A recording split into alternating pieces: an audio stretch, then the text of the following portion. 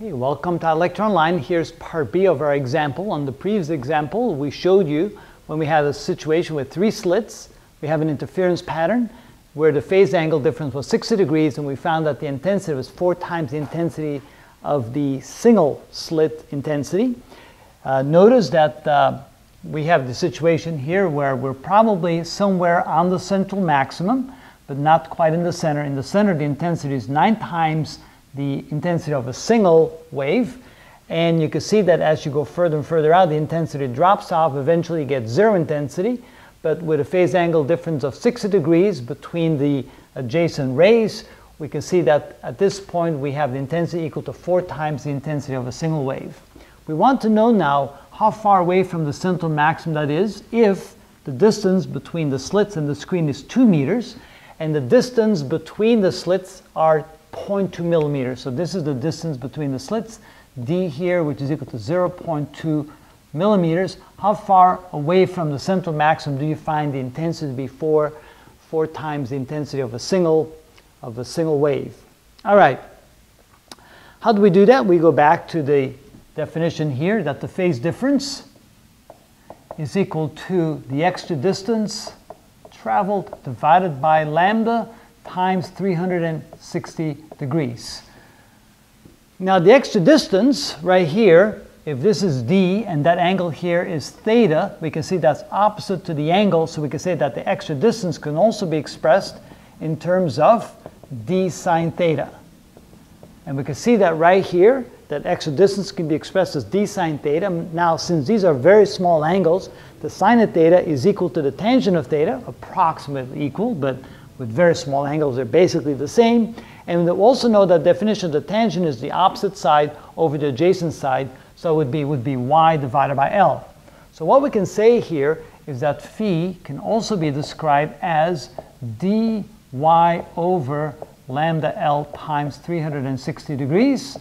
And since the phase difference, in this case, is 60 degrees, we can say 60 degrees equals dy over lambda L, I guess I shouldn't write them together, d times y times 360 degrees, and of course 60 degrees on one side, 360 on the other side, and we're solving for y.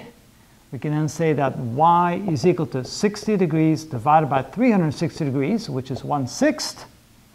So we put 360 over here, I flip the equation around, then I can put d on the denominator and lambda and L on the numerator. Okay, now all we have to do is plug in the values. So this is equal to 1/6 times lambda, which is 500 times 10 to the minus 9 meters, 500 nanometers. The length is 2 meters, and the distance between slits is 0.0002 meters.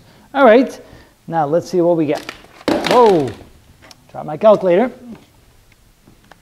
There we go. So we got 500 e to the 9 minus times 2 divided by 0.0002 and divided by 6 equals, and we get 0.833 millimeters.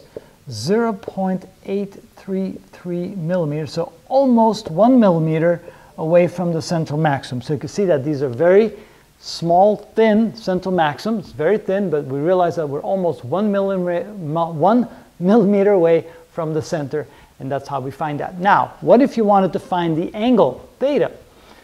So you can say that, well, we know that the tangent of theta is equal to y over L, so we know that theta is equal to the arctangent of y over L, which is equal to the arctangent of y, 0.833 millimeters divided by L, which is 2 meters. All right, let's do that. So we take that and divide that by 2, and we take the arctangent of that, and we get 0.0239. So it would be equal to 0.0239 degrees. Very tiny angle, very small distances. But that's, again, how we do that. That's how we find the distance from the central max to any particular location on the interference pattern, and we also find the angle like that relative to the phase difference. So remember that we can find the angle theta when we know the phase difference phi, and that's how we do that.